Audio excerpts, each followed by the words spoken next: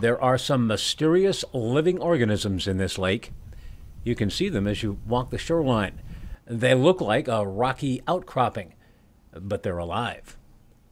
And these are indeed living organisms. They're what are called a cyanobacteria, and they secrete a carbonate or a rock structure, very similar to a coral. So they are living.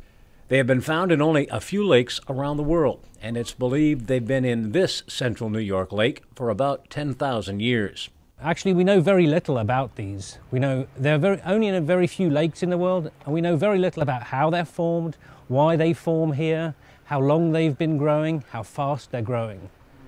Dr. Mark Thies is using side-scan sonar to map locations where microbialites have formed down to about 60 feet. It's towed behind the boat by a tether, and this device sends out sonar signals, sound waves, horizontally. That's why it's called a side scan, and it sends out a wave just like a pinger on a submarine, and it will hit something that's solid, and the sound wave comes back, and there are some receivers on here which collect that signal, and then they provide an image on a computer screen that shows hopefully something solid.